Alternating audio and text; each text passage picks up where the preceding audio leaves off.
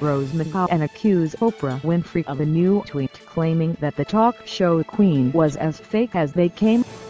Charmed Alum describes how people are pleased to see the ugly truth about the personality of the billionaire media regarding their previous friendship with convicted rape criminal Harvey Weinstein. McGowan also mentioned how Winfrey was linked to record executive/producer Russell Simmons, who is fighting multiple allegations of rape and sexual abuse. She's about supporting the power structure of the disease for personal gain.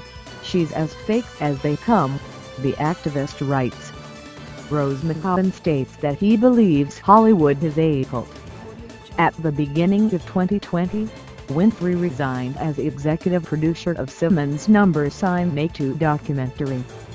There's still a lot to do in the film to reveal the full range of what the victims have endured, and the filmmakers have revealed, and I'm in line with that creative vision.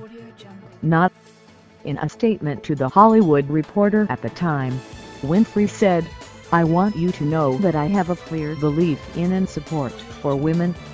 Their story is worthy of being told and heard." McGowan and Winfrey also clash over the Time's Up move.